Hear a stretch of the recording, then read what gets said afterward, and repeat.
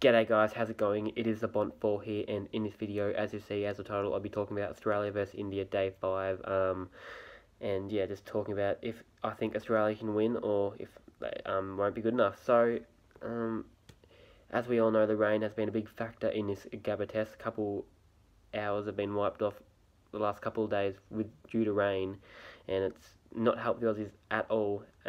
It's going to be a big factor tomorrow if it rains or not. I'm really hoping it's not going to rain, because if it doesn't, we have a whole day at India trying to get them out, and we can. We've got one of the best bowling attacks in the world, but last test, as most of you would have saw at the SCG, India lasted the whole day and a session before the day before. So yeah, their batters can go into defensive mode and yeah, just stay in all day, I guess. But the thing the thing I thought Australia could have done better was today when they were batting.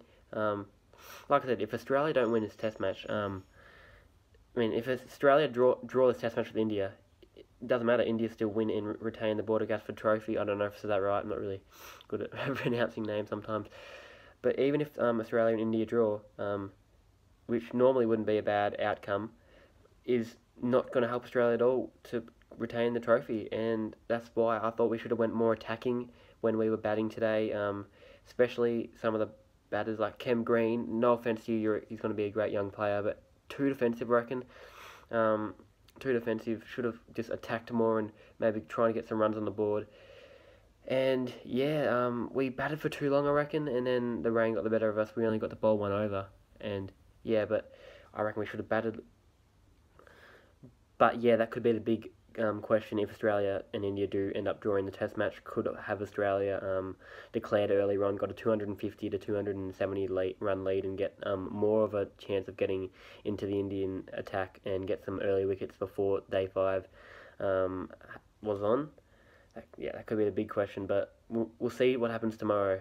But I think it is in favour at the moment. I think it will be a draw. That is what I predict. India, you never know, could have a chance of chasing the runners down. Would be a very big surprise if they did, scoring over 300 in one day, because they are a very defensive team. Rashid Pant, if he comes in, actually, he could get some big striking and maybe even chase a total down himself. I doubt that. But yeah, India aren't known as like a really high run rate scoring team. They're more of a defensive team. But they got enough willpower in their batting lineup to do it, and but I'd be surprised if they won. I reckon this could be a draw.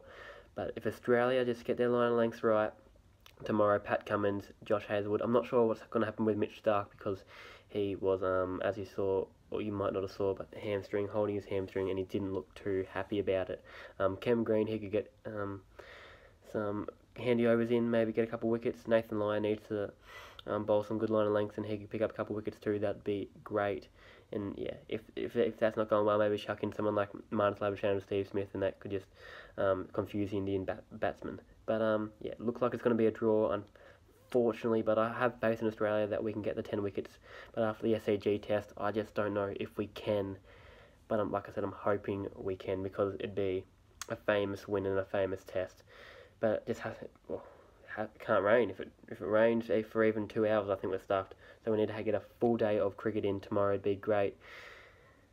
But yeah, if you liked this video, make sure to smash the like button and subscribe. Sorry for keeping it short. Yeah, cheers guys.